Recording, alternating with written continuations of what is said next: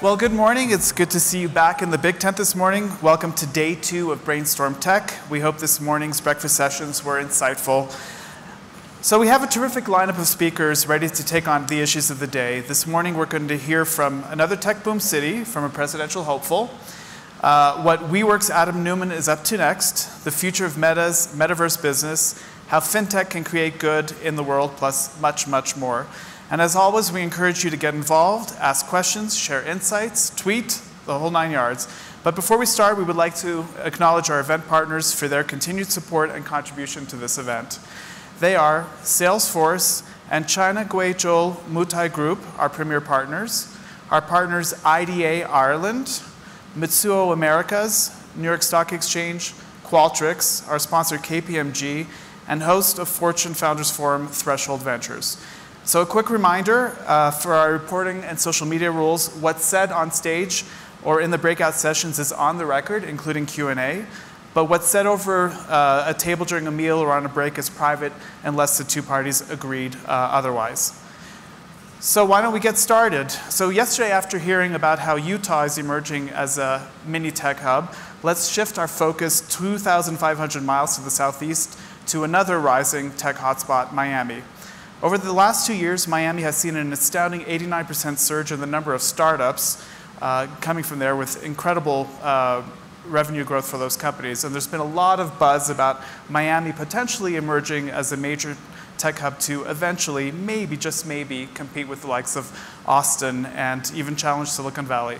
Miami is touted by its proponents not only for its mild weather and cosmopolitan culture, but also its pro-business environment.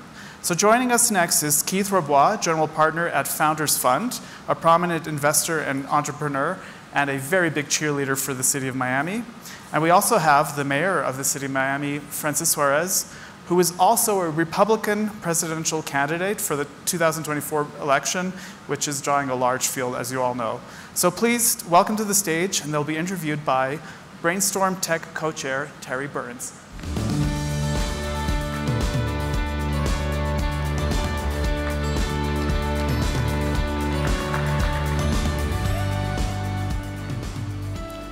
Okay, Keith, Mayor Suarez, thank you guys for being here today. Pleasure.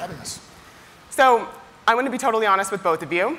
When we were doing some of the networking dinners and whatnot yesterday, a few folks were asking, is the Silicon Valley / tech rush to Miami still a thing? Is it still happening? Obviously, this was a really hot topic at the peak of COVID. Lots of folks like to go to Florida for tax reasons. But anecdotally, it feels like maybe a little bit of the rush around it has died down a little bit. So maybe we'll start with you, Keith. Is it still a thing? And if so, is it sustainable? Miami as a tech ecosystem is accelerating every day. I'll give you some quantitative evidence as well as some anecdotal evidence. The anecdotal evidence is there's now thousands of successful tech people that live in Miami. There's so many that, in fact, when people move, I actually don't even know about it. When I first met the mayor, it was a Sunday night after I moved to Miami, there's exactly 13 people at this dinner that had ever done anything in tech that was interesting. There's now like over 1,300. And when was this? Sunday. Like which year? 2020, December 12th. Cool. Yep. So like literally 2 orders of magnitude in 2.5 years. Like literally, like there's famous people that moved to Miami that have been very successful in tech that you would recognize all their names, that they show up and I might get a text that says, I just signed a lease or I just bought a house. And I had literally nothing to do with moving them. The first 50, I had a lot to do with moving them by hand, and it just continues to propel. So we took our fund, we looked at our data at Founders Fund. We just finished Founders Fund 7. We triggered Founders Fund 8 recently. And in Founders Fund 7, we went from $0 invested into Miami in the prior fund to over 11%. And I only moved to Miami halfway through the fund. My partners, Delian and Matthias, and our new hire, Sam Blond, and Peter, only moved to Miami more than halfway through the fund. So 10 or 11% of the fund, you could almost double that as a fraction of what we're investing in Miami. Mayor Suarez? Look, he's one of my best evangelists. We've moved in AUM about $3 trillion approximately in the last 24 months, and we've grown our venture capital pipeline by about 500%. That's based on the fundamentals, right? What are the fundamentals that we've focused on? One is we care about our customer. If you look at some of the examples across America where a city competes for the Amazon HQ2 prize, they win it, and then they say no thank you, right? Or they kick out Elon Musk, who's arguably one of the wealthiest people and most innovative people on the planet, from their ecosystem. We did the fundamentally opposite thing, which is what we welcome people to Miami with my sort of infamous tweet that Delian started, a member of the Founders Fund, saying, hey, what if we move Silicon Valley to Miami? And I responded, how can I help? So there was an attitudinal difference. That hasn't changed. I don't think that macro has changed. I don't think that now some of these cities have gotten in and said, oh no, we want to be more welcoming. I haven't seen that. I still haven't seen those cities taking care of their customers. So I think that's number one. The SALT deduction is still in play, right, in terms of the fact that it's not usable. It's supposed to phase out in the future, but it's still there. So that macro hasn't changed. And I think in terms of things like direct connections, right? We're looking now at direct connections with Saudi Arabia. We have direct connections with basically every single Middle Eastern country. We brought the FII, which is the Future Investment Initiative, to Miami this year. We think Saudi's going to open a Ministry of Investment office and also potentially a PIF office in Miami. So we're seeing closer connections there. We're working on Japan and we're working on Korea. So we're looking at getting connected to Asia. So as all that happens, it continues this process of creating what my vision is, which is the epicenter of capital or the capital of capital. It takes time. It's not an overnight thing. As Keith has said, it's been scaled at an incredibly fast pace. I mean, we went from, I remember we were just doing over $1 billion in VC deals. Now we're doing over $5 billion in VC deals, right? San Francisco still holds a dominant position, but I think that can change. I do believe you should never take the perspective that you're too big to fail.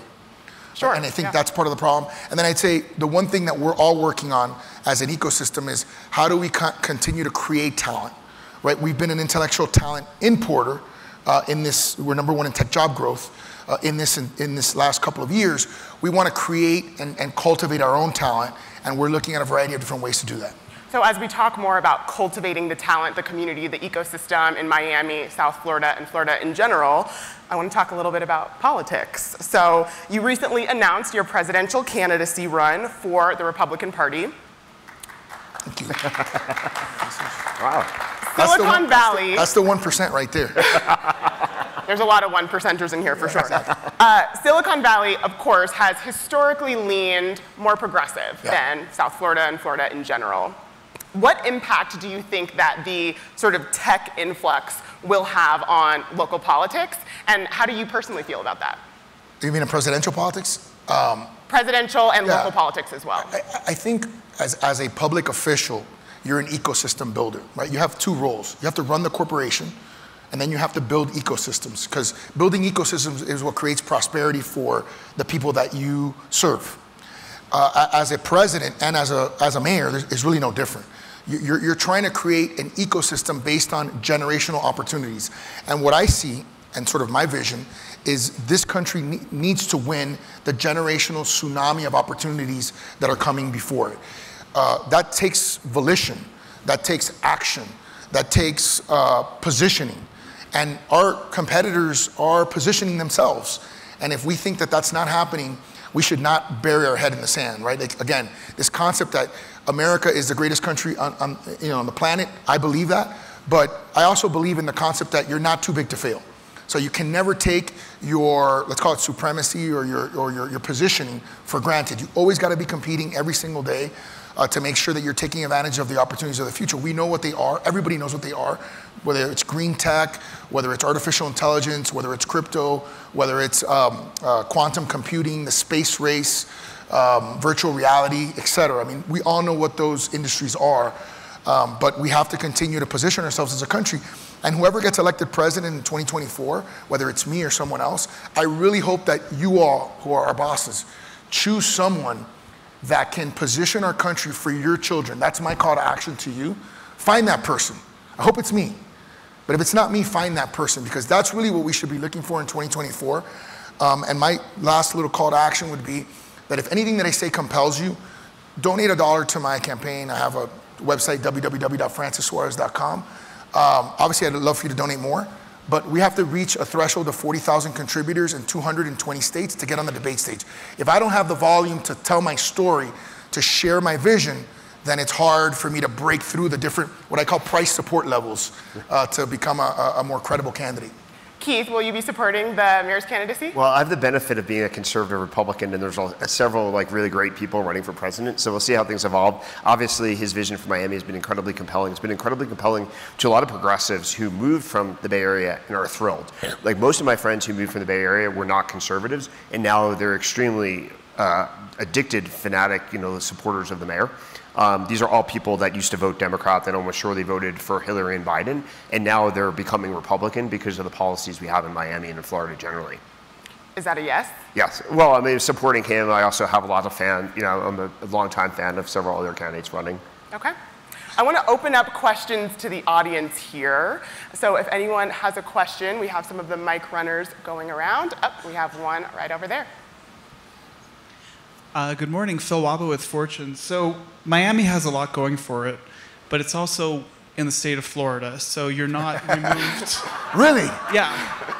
So my question is, the governor of Florida has expressed some views, some of his ads, some of the policies, for example, with regard to the LGBTQ community. Yeah. So the question first for Keith is, do you ever fear that that could be seen as a disincentive for some companies and talented people to want to move to Florida?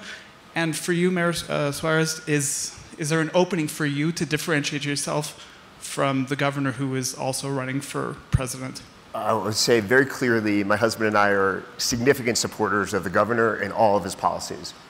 We think what he's doing for Florida is the recipe that should be copied in every state, period, without exception. My answer is yes and yes. Yes, it's impacting the state negatively, and yes, it is an opportunity for me to differentiate myself at some level. Look, I've gotten the calls, right, from people who have decided not to come here. Obviously, the fight with Disney, a variety of different issues. I've talked about it publicly. We're very different people. Miami is a different place than the rest of the state of Florida. We're extremely welcoming to all communities. And I think it is something that I'm different with him on, and I'm proud to be different with him on. Look, I run a company of 130 people in Miami. 15% of the company is gay or lesbian, and they've all chosen to move from San Francisco, LA, and New York. I'm curious to double down on this a little bit, though. What do you really think the challenge is here? Because a lot of folks from various backgrounds who are more progressive leaning won't go to Florida, won't go to Miami. Well, if they visit, they will stay because they're safe. So one of the easiest ways to get people to move to Miami is you tell them to come visit for a week. And then they walk outside and they're safe. They're not accosted by homeless people. They don't see drugs on the street. If there's crime, the police respond. So a very real example, my deputy at Open Store and his husband moved from San Francisco, and they bought a house, which actually you can't afford to do in the Bay Area anyway, but they bought a house at 29 years old. And Sunday morning at 10 a.m., there was someone in the backyard playing around with their air conditioning unit. They called the police. 5 police cars in 4 minutes. The last time something like that happened to the Bay Area, I know because I was over their house in the Dolores Park, it took 2 hours to get 1 police car. So you cannot build a company, you cannot build a family if nobody is safe. If everybody's distracted all the time, literally I can name every single week someone in the Bay Area that I know that's a victim of crime. How in the world can you build a family or a company that way? Yeah. So if I can just jump in on that. So what Keith is describing is what I consider to be the most important quality in building a city other than the ecosystem, which is quality of life, right? We want to build a premium quality of life because for everyone in this room, we all share something similar, which is time is our only finite commodity, right? So you want to invest your time in the best way possible. So for us, our quality of life metrics are simple. I lowered taxes to the lowest level in history. We had double-digit growth, 12% growth last year. Last year, we had the lowest per capita homicide rate since 1964. I was born in 1977. This year, we're 36% below that 1964 per capita low. If we finish the year on a per capita basis, as we've gone through half the year, we would be the 7th on a per capita basis for cities of a population over 400,000. We'd be the 7th safest on a per capita basis in America. By the way, some of them are here in Utah and Indiana, like cities that are not very well-known cities. I mean, think of Miami in that sense from the 80s, what it used to be. And then we talked a little bit about tech job growth, #1 in the nation. We're #1 in wage growth, and we're #1, we have the lowest unemployment in America, and we have 608 homeless. And we put out a challenge to be the first major urban city to have 0 homeless, because we believe that what we do for the least of our brothers and sisters is what we do, is how we define ourselves in many ways. So I think Miami's a little different. You know, we are very welcoming. We're a city that, you know, believes in building. We don't believe in destroying jobs. We believe in building jobs and creating jobs, right?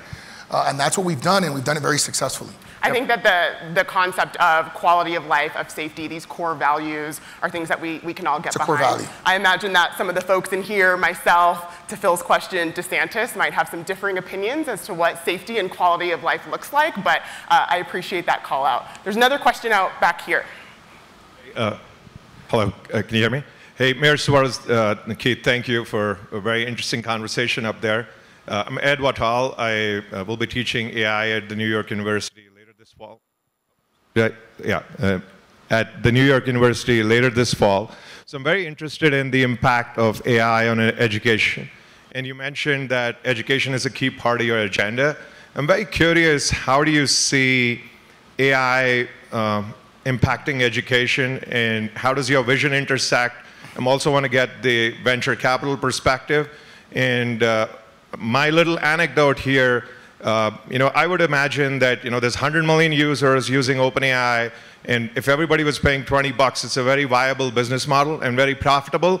I got a subscription, I canceled it eventually because I didn't see value in it. Sorry if anyone's from OpenAI is in the room. No offense to anyone. My son continues to be your subscriber, except he's using a shared account with 4 other high schoolers, everyone pooling $5 each. So help them reduce your cost a little bit, but I'd like the perspective from the leaders on the stage. I'll quickly add, as we were talking about education, there's some local critics that talk a lot about local research universities within South Florida and the role that they have in the sort of Silicon Valley rush into the region. So if you could sort of tie those together as well.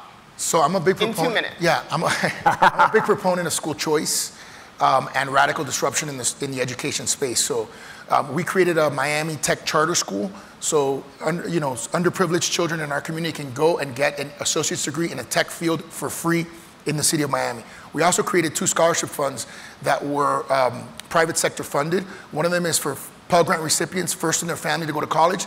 They go to college for free. The other one is Pell Grant recipients who want a STEM degree. They go to college at 4 participating universities for free. I raised all of that as private sector funding for Pell Grant recipient students, the neediest in my community. I believe in virtual reality schooling, trying to school at scale. I believe in artificial intelligence as a force multiplier, you know, helping people. It's no different than what we're doing. A lot of kids are doing now with Google and trying to and the beauty of education is you can educate yourself. That's the beauty of it is you know, and Elon talks about this all the time. You know, you can educate yourself. There's so much information that's available at your fingertips. And I've tried the Google AI. I find it to be very, very good. It doesn't have the 2021 limitation. And I found it to be excellent.